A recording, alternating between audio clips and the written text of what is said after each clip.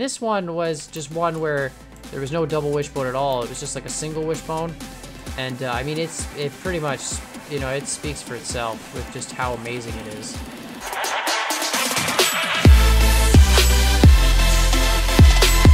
What's up, guys? My name is Khan, and we're back today in Scrap Mechanic with another cool build. And I actually had tweeted a photo of this one. Well, it was a GIF, actually, and I'll show that GIF right now. What it's called is, it's known by a few different names, but basically it's known as like the ultimate off-road go-kart, or as the designer calls it, the Swincar, or it's also referred to as a spider vehicle. But basically, it's a car where each wheel has this crazy independent suspension, and the entire car is mounted on a pendulum mechanism. So as the car's body shifts left and right, it will always stay flat and level with gravity, and the wheels will automatically adjust themselves to stay at the same angle of the car while moving up and down 100% independently.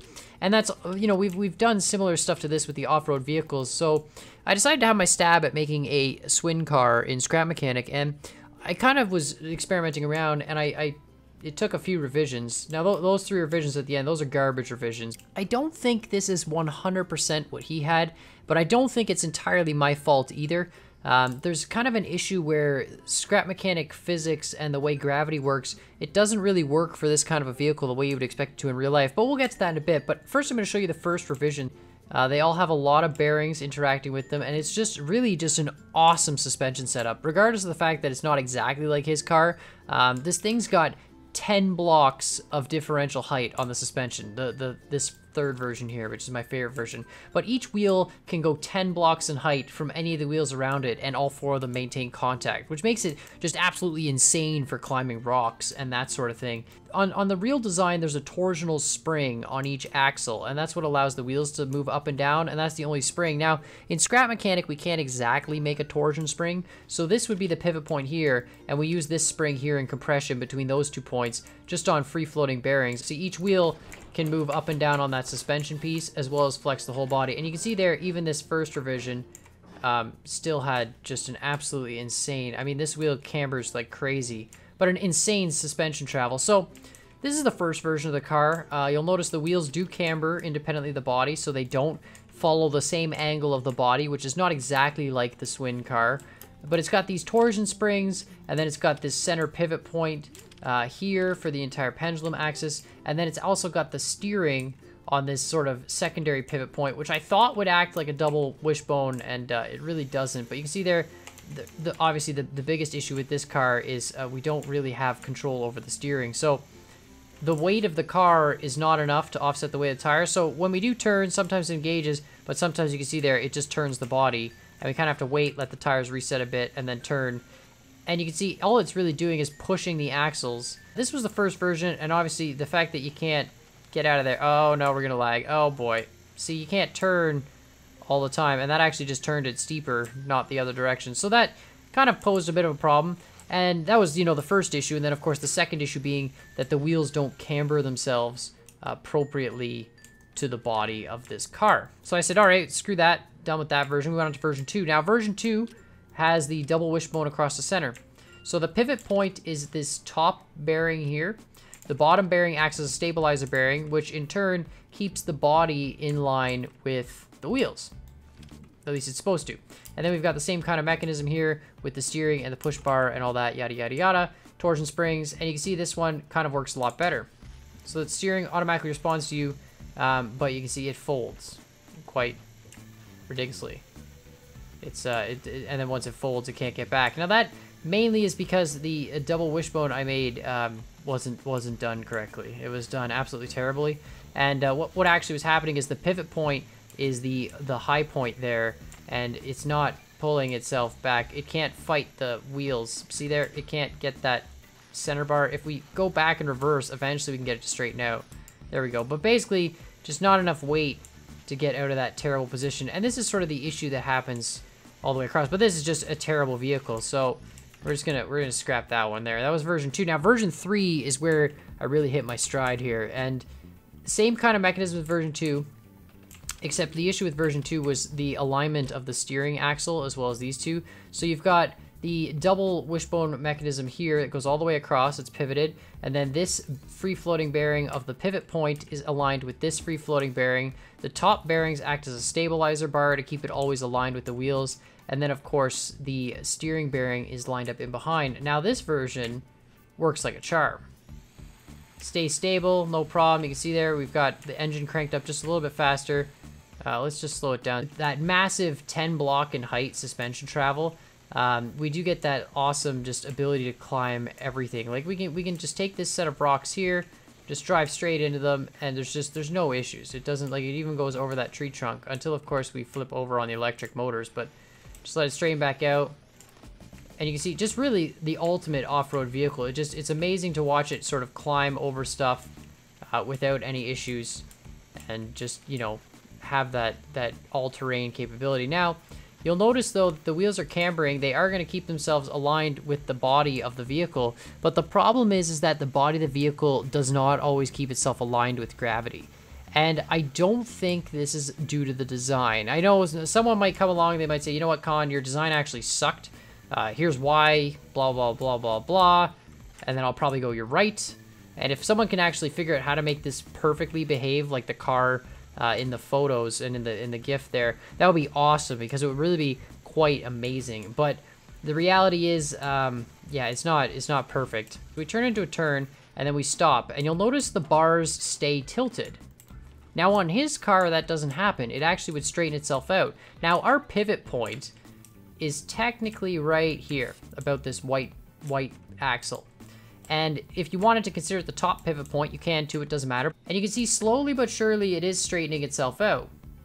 And now it's stopped. But it takes forever for it to do that. So, and this is what I can't understand about the game physics. If we take the whole car body and we tilt it, you can see, technically speaking, we have more weight at a higher elevation, like a higher height off the ground. There's more weight here on the right side, which means this entire side technically has more force on it, which should technically push it over to the left side. It should push this pivot point. You can see if we drew a line straight down from this pivot, there would be more weight on the right side of the pivot than the left side. So the entire mechanism should sway over. And you can see very, very slowly, eventually, it will do that, and look, it stops right when it is in fact level with gravity. But it doesn't do that fast enough while you're actually driving. So what this means is you don't get the same effect when you're driving into hills or into obstacles as the real Swincar.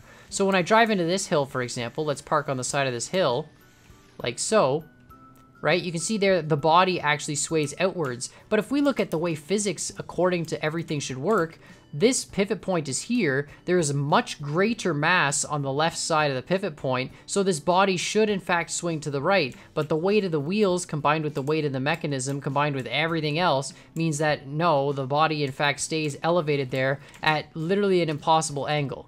I don't think there's a way I could fix that, and I've tried with many different mechanisms, and it seems like it's just the friction on the bearings combined with the weight of the body. There's just not enough weight on the body to offset all the friction in the bearings and everything else. So I decided to try a few different revisions. Now, I am going to upload this to the workshop, this version right here. I still love it as an off-road vehicle. I think it's great.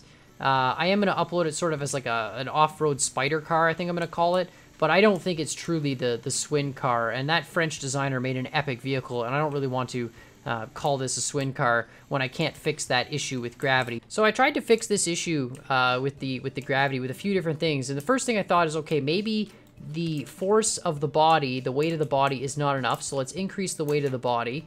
Number one, make it a little bit bigger here. And then maybe the pivot point is not far enough up, because if the pivot point is really close together, it's a very strong arm. It's like having a really long plank to help you lift something up, right? It's a lot easier with a longer pry arm. And so if we make this longer, then it should be less force required to move that top bar. So maybe it wasn't enough force. And then on top of that, I said, okay, finally, maybe the steering is causing some interference. So let's remove that steering bar and put the steering directly on the axles. And if we try it, it doesn't really do anything.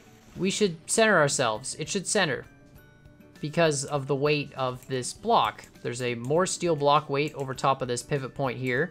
So if we draw a line straight down from this pivot with gravity, there's way more material over here. And even if we take off these tires, it still doesn't want to center itself back. And you would think, well, maybe we didn't just add enough weight. There's not enough weight on it, right? So I thought of that too, but if we take this version here, which actually has a modded ultra heavy radioactive crazy block on it from, oh yeah, no, it's just freaking out.